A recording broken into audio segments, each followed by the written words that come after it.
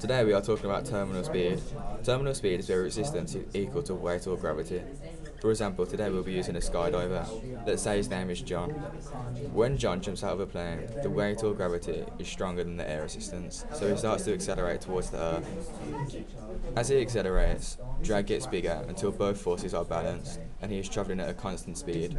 This is called terminal speed. Here he cannot speed up anymore.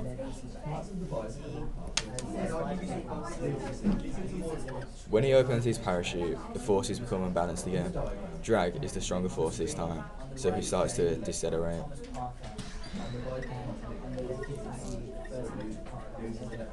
Eventually, the forces will balance out again, and he reaches a new, slower terminal speed. This is because his surface area is bigger.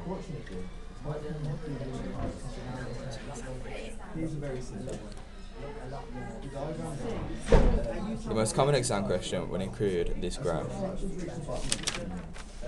The way to get marks for this graph, or this question, is to talk about the different forces being balanced or unbalanced. The gradient is decreasing, meaning the acceleration is decreasing. This is because the resultant, or net force, is decreasing or becoming smaller. We know from Newton's second law, F equals ma, or force equals mass times acceleration. So the force is decreasing, the mass stays the same, meaning that the acceleration must be decreasing too. So to recap, terminal speed is when weight is equal to drag. This is because the resultant force is decreasing.